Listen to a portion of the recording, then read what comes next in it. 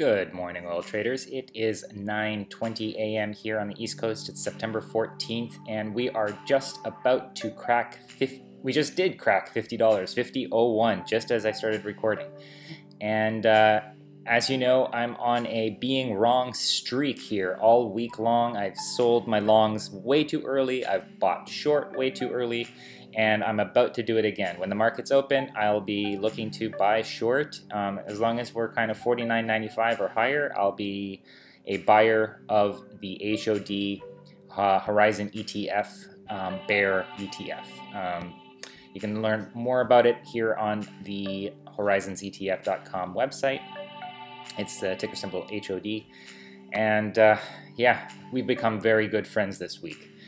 Well, I guess bad friends? I don't know what you'd call it, but I'm wrong, and it looks like I might continue to be wrong today, but I'm prepared to buy short right where we are now and hold it if I need to.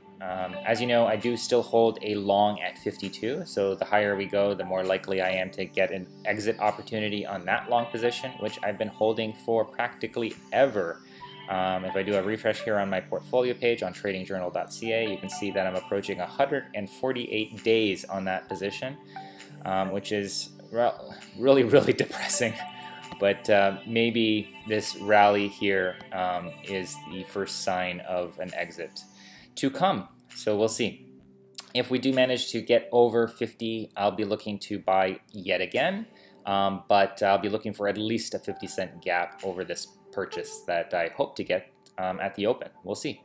It could drop. I actually expect it to drop just before the open or just after the open, but I guess time will tell.